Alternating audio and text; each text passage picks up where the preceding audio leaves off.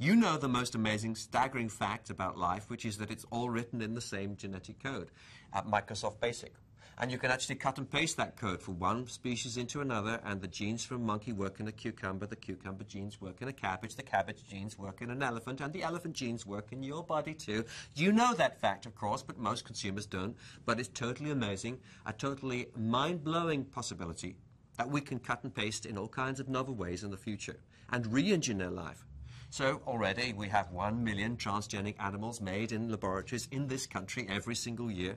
Already we've taken, for instance, the spider's web gene and put it into a goat, which means that we can create a spider's web sticky gunk in the milk of the goat. We can turn that into a new suture material for surgeons, which degenerates inside the body. It's the strongest fiber ever yet been made. It's stronger than Kevlar, yet biodegrades beautifully.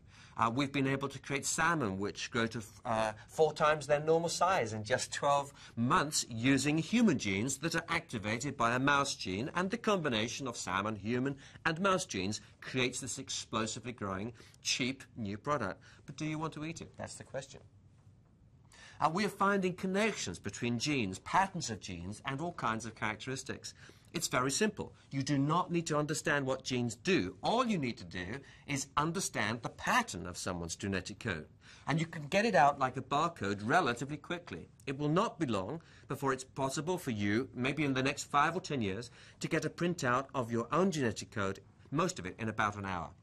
I do not mean the transcribing every bit of your genes. I simply mean kind of barcode, crude markers, which enable us to compare the patterns of your genes with the patterns of other people, maybe in places like Iceland, where we already have patterns of genetic code correlated with medical records, personality, and a whole load of other characteristics.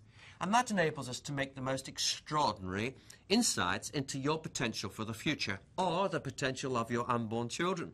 We are discovering genes for speech, genes that are helpful in memory, genes that make it much more likely that you will turn out to be a murderer. Yes, genes which are more common in people on death row and are being used in their defense against electrocution in a number of American states.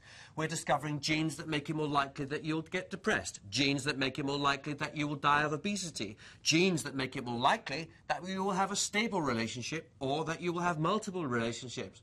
It may seem far-fetched, but we're discovering all kinds of things, and of course it's no surprise if you only look at the way that identical twins grow up in different environments and you see how similar they are, you begin to understand the strength of genetic code. But the question is, are we ready for the impact of this? Are we ready for gene prophecy?